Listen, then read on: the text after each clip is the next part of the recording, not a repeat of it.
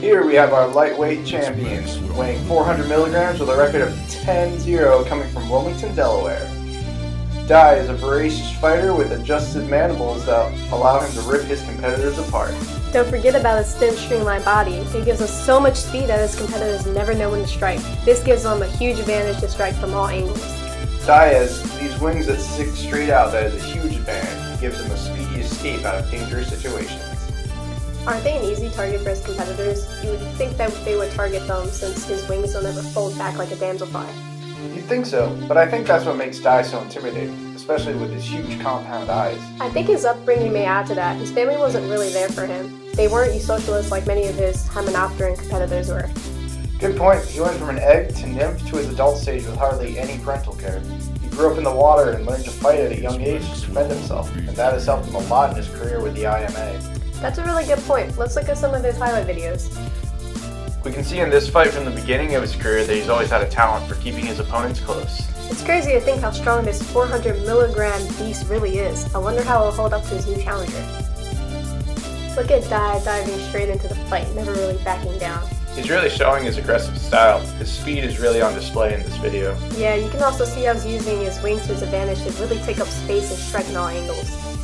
Again, you can see Dai showing his aggression. Yeah, he's definitely an up-close fighter. Look how he literally destroys this beast's head, really showcasing his strength with his mandibles. He also has full control of this fight as he holds his competitor close with his legs. Let's hear all about this new contender. Pat is the young upstart looking to win the lightweight title. Weighing 6 grams, he's got a large weight advantage against Dai, as well as a greater reach because of his modified raptorial arms. I think Dai should be a little bit worried. Pat's record stands at 8-2, but he's a heavy hitter. Still, it's not going to be easy to get past Dai. He's fast and nimble. He may be fast, but if he gets stuck, he might be in danger. Pat also has a modified set of mandibles perfect for annihilating his competitors. His huge compound eyes and triangular head gives him a big advantage to see what's coming so he can quickly adjust his technique accordingly. That's true. Let's go to the videotape. Pat has even trained for years to hone his fighting style, even learning some Kung Fu. You can really see his dedication to his training in this highlight video.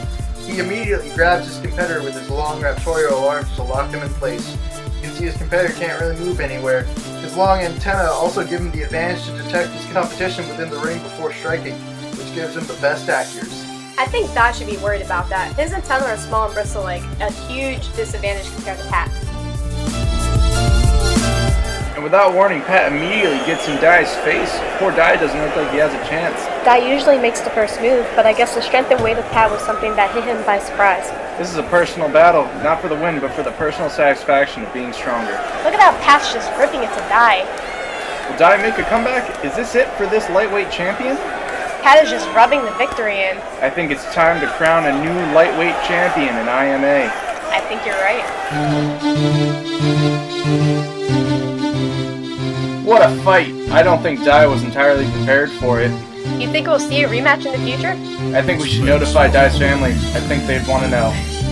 Wait, he doesn't have a family. They don't practice parental care in their hemi-metabolistic life. Oh, darn. I guess that's it for this fight. Tune in next time to IMA for the next challenge. Who will be the lucky contestant to challenge Pat, the new lightweight champion?